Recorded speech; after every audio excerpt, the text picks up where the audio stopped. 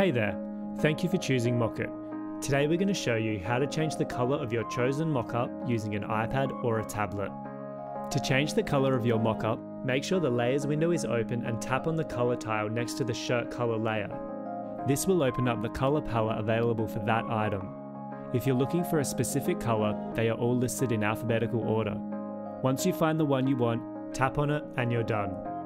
If you have any other questions, please check out our FAQs, our other how-to videos, or reach out to us via email or our live chat. Thank you again for choosing Mockup.